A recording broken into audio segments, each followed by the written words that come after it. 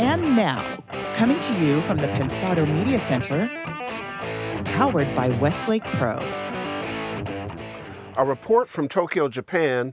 Come meet a super hot hit maker, and we've got another winner. You're at the place. It's Pensado's place.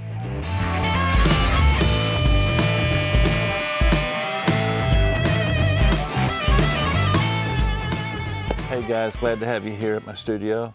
Always good to see you. And as always, a lot of things going on. Herb, catch us up, buddy. As Dave said, it is great to see you, and it's also great to have our sponsors. The wonderful 1500 or Nothing, the Blackbird Academy, Westlake Pro, Avid, NAMM, Groove 3, and Warm Audio. Thank you for your support. The IK Multimedia contest is going absolutely great. We've got another week this week of Total Studio 2, and we're going to announce the winner right now. So who is this week's winner? Man, Bruce Rainier. Congratulations, Bruce. Well done, man. Well done. Yeah. Now, Bruce has won Total Studio 2, and it heats up even more with Total Studio Max. Got 2 weeks to get those emails in. Go to bit.ly/IK Spring 2018. bit.ly/IK Spring 2018. Go right now, get it done. You can win. A couple of dates you should mark on your calendar. First one is May 19th. Super hot producer James Fauntleroy, producer and songwriter. Everybody goes to him. Hits with Bruno Mars, Rihanna, Justin Timberlake, was one of the co-writers of Record of the Year, Song of the Year, on and on and on. James is brilliant and funny. He's going to be at Imsta Festa, which is at the SAE LA campus, May 19th. I'm lucky enough to be able to moderate it. You want to come, it's a free event. You can go to imsta.org for the information. Again, May 19th, I think it's somewhere around noon, but you'll see it at imsta.org. James Fauntleroy, you'll learn, you'll laugh, you'll network, you want to be there. Be there. Second date is May 5th. One of the originators of G-Funk, along with Dr. Dre, a guy named Colin Wolfe, will be at the 1500 Sound Academy with his bass, laying out how he created that sound, going through the track production, song structure, all kinds of stuff. If you go to 1500sound.academy, 1500sound.academy, you can get all the details there. That's May 5th for Colin Wolfe. For all those folks who want to know about G-Funk and those who may not want to know, you're going to learn something new. Dave wants to know. The Academy has a lot going on. You can see right here, lots of activity, lots of students. I go down for all the workshops, and you never know who's going to show up. Super hot people, famous folks. There's some names that I'm actually embargoed from mentioning when I tell you some big folks come down. So a couple things happen at these workshops. One is you learn a lot, but your networking will be off the chain. You're going to meet people, make contacts, things that will be good not only for your education, for your career. So May 5th, Colin Wolfe down at 1500 Sound Academy, and May 19th, James Fauntleroy at Imsta Festa, SAE LA campus, and we'll see you there. Dave, what do we have this week? Well, Chongor went to Tokyo, as you know, and brought us back some footage from Audio Technica. A lot of cool stuff. Great studio, a lot of new pieces of equipment. Check it out.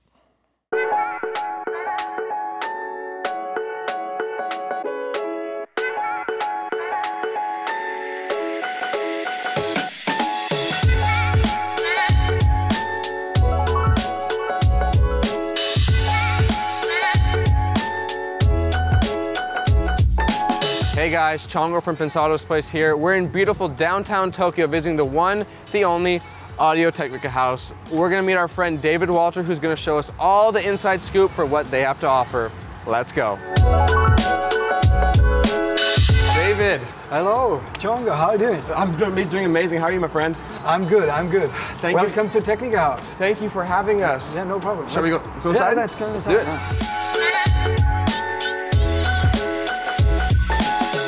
Wow. David, this place welcome to Technica House. This place is incredible. Thank you so much. What are we going to see today? Today we will see the studio of Audio Technica, which is called Astro Studio, and I will show you some old vintage gear. that as well, and some old products from Audio Technica, and yeah, have you look at around to the whole building. Eh? I love it, and I heard there's a surprise at the end also, right? Yeah, for sure. I have a surprise for you. Let's do it.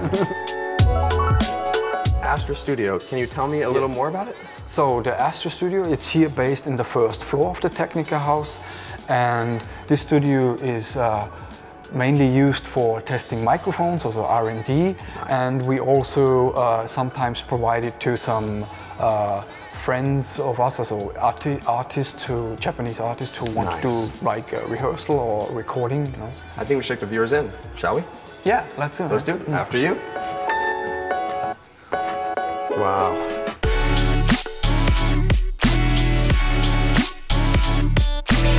What do we have here? This is impressive. Yeah, that's the control room of the Astro Studio, and we have a Multimedia 51 console. Nice, nice. And you were saying earlier it's made with Neve pre's and Neve EQs? It's also a Neve design. That's incredible. And you guys do recording here stereo and 5.1? We do also like test recordings in 5.1 as well. Oh, that's amazing.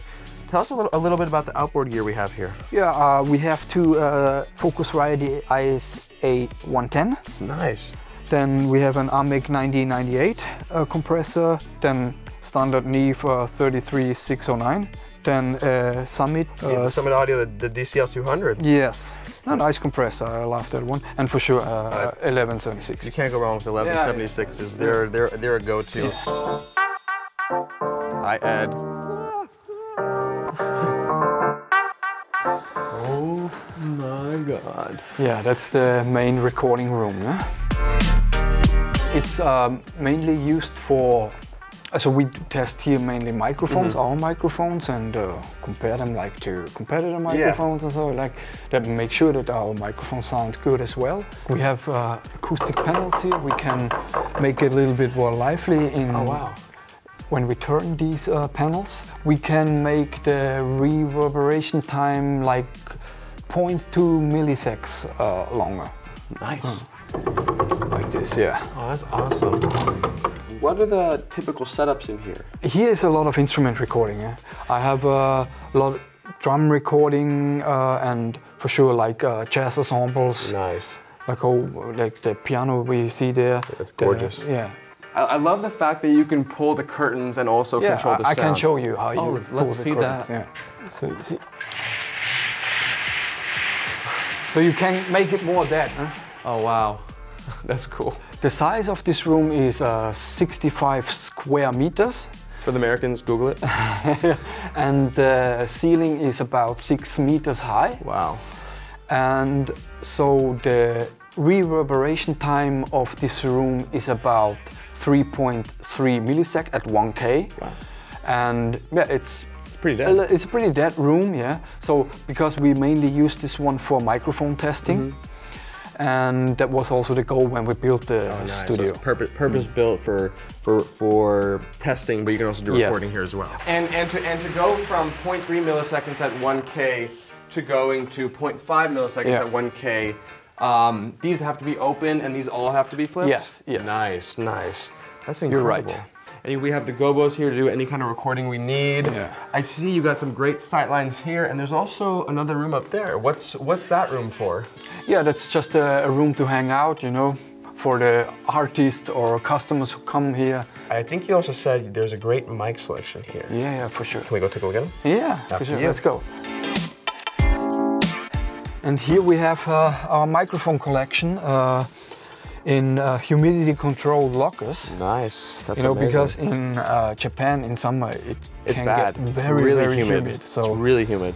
Let me show you, you know, standard Audio-Technica microphones like the 4050. Ah, yeah, these are. I've used these for drum overheads before, and they're phenomenal for that. They get those cymbals and everything so well. That's a 4060 tube microphone. Gorgeous microphone. Here, you know, we have also the 5080, a ribbon microphone. Solid microphone. We have also, for sure, our new, the 5040. It has 4 elements in it. Four elements? 4 condenser elements, yes. And they are summed together. So you can use all 4 of the elements in one recording? Yeah, it's like the 4 elements build like they sum into one. Well, yeah. Oh, that's incredible. One unit. So standard cardioid pattern. We also have another 5045. I think Dave did a show about. Yeah, Dave talked a little bit about those. Those are great mics. These would be better suited for guitars and like smaller instruments, right? But also for drum overheads, Dave. Oh, really? Lately, I just use these microphones for drum overheads. Oh, nice, nice. I haven't tried those for drum overheads yet, but I think I'll have to soon. Yeah, please try. They're really nice.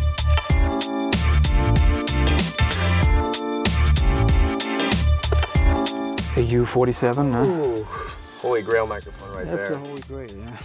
A C12. Ooh.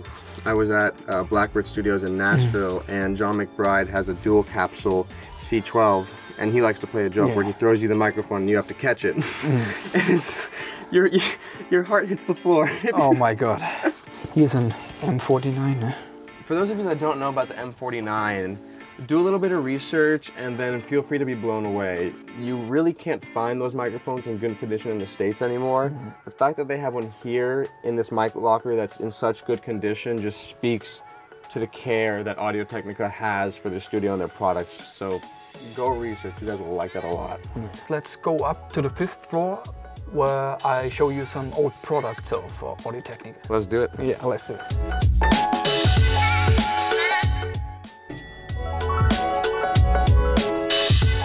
What's the first thing we have here? Yeah, you just see here our flagship microphones, 50 series. Nice, yeah, what we saw a second ago. You can see here clearly the 4 elements of the microphone unit. And you were telling me a little bit earlier that about the karaoke microphones. Karaoke's big in Japan, right? Yes, it's the country where it comes from.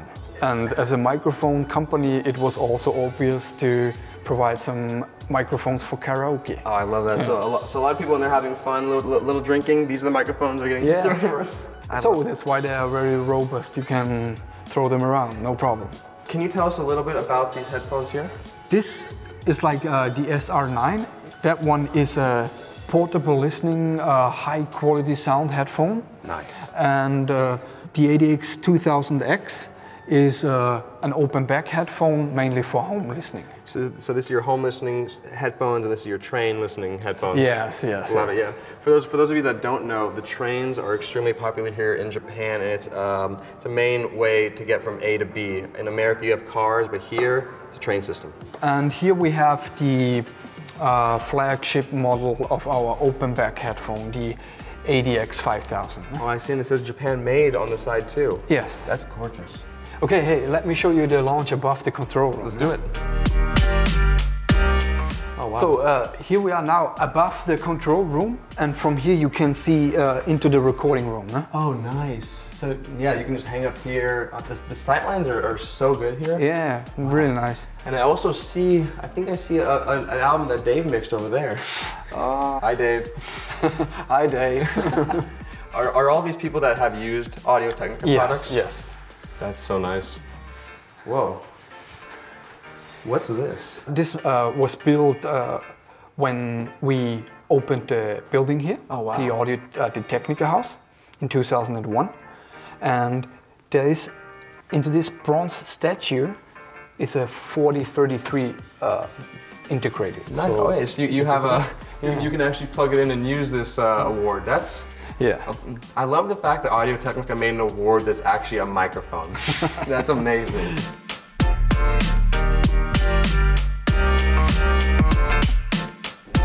So here we have a little gallery of our old products. Our first product was actually a cartridge, the 81. That was our Audio-Technica's first product. Wow. Audio-Technica was founded in 1962 and started with turntable products. And then where did it go after turntables? Headphones. Nice. So the first headphones was in 1974, a AT700 series. The back pedal over there, I saw something that I've never seen before, and it might just be my age. They're called a sound burger. What is this? That's a portable record player. How does this guy work? Take off the tone arm. Take off this guy. Put in your record. Right there, and you're good. And you play. That's amazing. And I see you also have an adapter so you can play the 7-inch LPs. Yeah, you can. Yes. Oh, that's so cool. You would need some external speakers. You have here the output. And I see also to the right, we have some DJ equipment and live house. Yes. This was before the days of a sync and a beat matching. You actually had to, you had to be good. Yeah. What else do we have here? So, and for sure, our first microphones as well. Huh? Oh, wow. The AT800 series. I think we have one more thing to see, right? Yes, I want to show you some special place in here. I thought you'd take us. Let's go. I show you.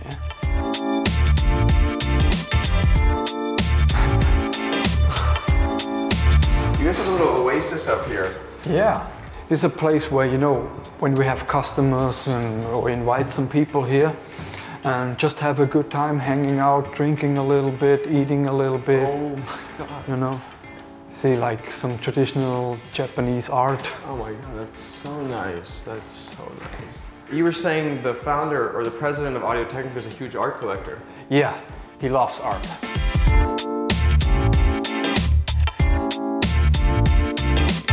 So what's behind this door? Oh, there's also something scary, but a nice room as well. Oh wow, that's so some nice. Traditional masks. So we have to take the shoes off. Yep, in Japanese culture. Oh yeah, my and God. this is a typical like Japanese dining room. This is incredible. So if Dave should ever come, we will bring him up here. Oh, Dave will sit right here. Yeah, he will sit right here, and it'll be perfect. Yes.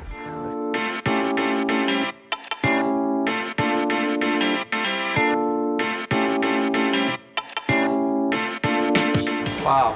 In the middle of Tokyo, huh? You can just come here and forget you're in Japan. I don't want to leave. Good place to relax, huh? I don't want to leave. This is incredible. And we're up on the 8th floor. Yeah, that's the 8th floor of the Technica House.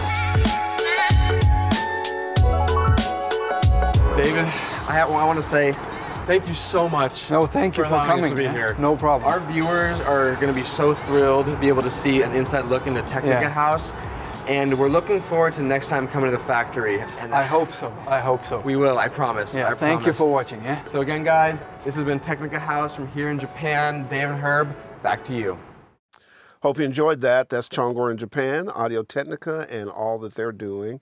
Good stuff. Dave, take us home. Wow, I was just sitting there watching that and the video Chongor just did, and we really do live in a global economy and a global world when it comes to music. See you next week.